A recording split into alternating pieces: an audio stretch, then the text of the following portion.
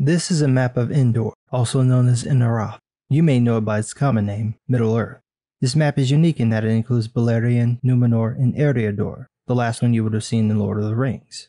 I found this online and added in a distance chart to give you an idea of the scale. This is a general estimate based on the available maps, so other Tolkien fans let me know if you think this is wildly off. Based on the chart, Numenor is roughly 300 miles away from the Cape of Andros, the closest point to the continent. That's about the same distance as Chicago to Cleveland.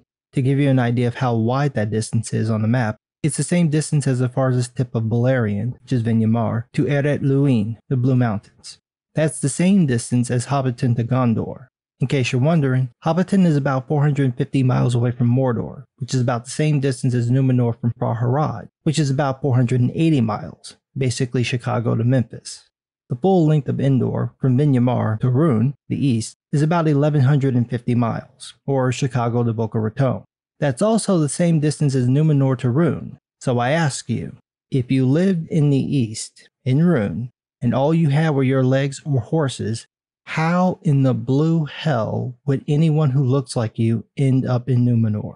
You'd have had to have crossed nearly 1,200 miles up, over, and around 2 different mountain ranges and build a ship when you got there, and that's in the middle of Morgoth waging holy hell on the elves, men, and dwarves. And that's assuming you didn't get your slanty-eyed ass shanked by the Haradrim, because you know niggas just love beating up Asians.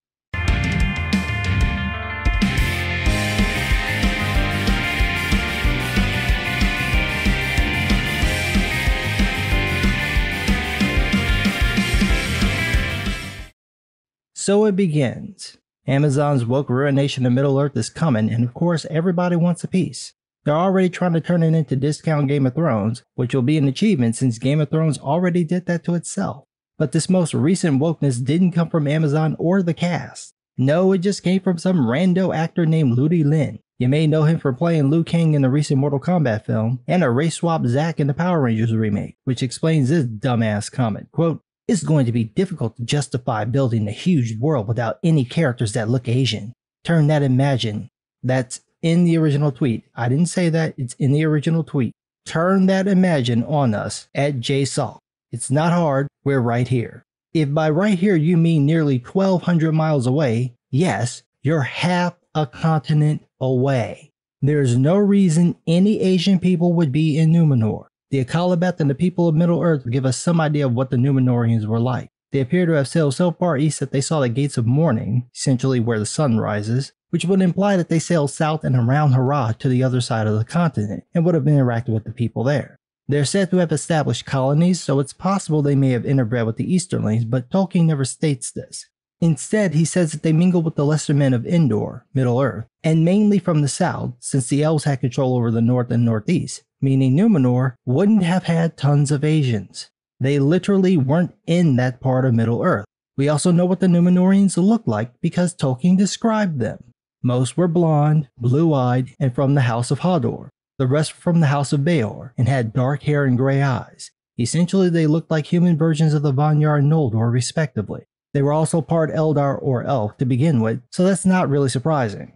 The point is that none of the Numenorians themselves would look Asian. They also wouldn't look black. Very few of them would be mixed race, especially if the Amazon show is supposed to happen during the height of their power. They weren't mixing with other people then. So in the best case scenario, you can have Easterling visitors to the island. But again, it's 1,200 miles over mountain ranges and in the middle of conflict between groups of men and remnants of Morgoth's hordes.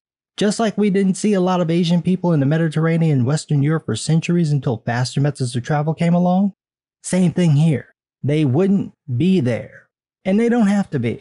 Ludi Lin is Chinese, so he should know that China has thousands of years of stories to pull from. There is literally no reason to hijack Lord of the Rings to be more inclusive. You have plenty of tales no one outside of China even knows about. Adapt some of those. But we know what this is really about. 1, he wants a job. 2, Lord of the Rings is popular. And because it's popular and well known and beloved, it must be destroyed. That's all this is about. Power and control. That's it. They can't create anything as interesting as Middle-earth, so they will take it and wreck it so that no one will like it anymore while also wanting to be a part of the thing that's being liked. That's not always the conscious intent, but the intention is always there, and I know it sounds contradictory, but that's how these folks work. Think about every time you see them doing all these self-insert characters. It's not enough for them to add themselves into the story and make those characters the bestest ever. It's also that you're supposed to like the character. Look at how much they flip out when the characters don't get over. Why would you care if no one liked the character if it were just about representation? Because it's not. It's about power and control. They want to be the beloved dictator, and they swear they'll be benevolent. They swear it. They swear it on the precious. They don't think about the ramifications of anything that they're doing, like how they're twisting and ruining Tolkien's story, turning it into a literary wraith of itself. They're throwing out everything that Tolkien held dear and intrinsic to Middle-earth. Anyone who reads Tolkien will notice the Christian and European mythology guidance story. The fall of Numenor is a double reference, one to the fall of man, the other to the fall of Atlantis. Hell, it's even called Atlantiae after its downfall. Tolkien was very specific in his word and story choices, and he really didn't like being edited. If something was there, he meant it to be there, and as many have said before, one didn't go around editing Tolkien. And that's not to put the man on a pedestal. It's just to say that the appeal of a live-action show about his work is to see his work come to life as he intended it. He described what the characters looked like. That's what we want to see. He described and even drew what the locations looked like. That's what we want to see. He told us what Middle-earth was like. We finally have the technology to create his vision as he described it. Do that. I understand taking some artistic liberties. I understand and even hope for people changing things to make them work better for film. You make Frodo young because you'd kill the tension if 17 years pass before Frodo leaves for Mordor like he did in the book. But you don't make him a girl, or black, or a transgender deerkin. Respect the lore. Except that Tolkien knew what he was doing. There's a reason his books have been in print for nearly 80 years, and I promise you, it's not because of my representation.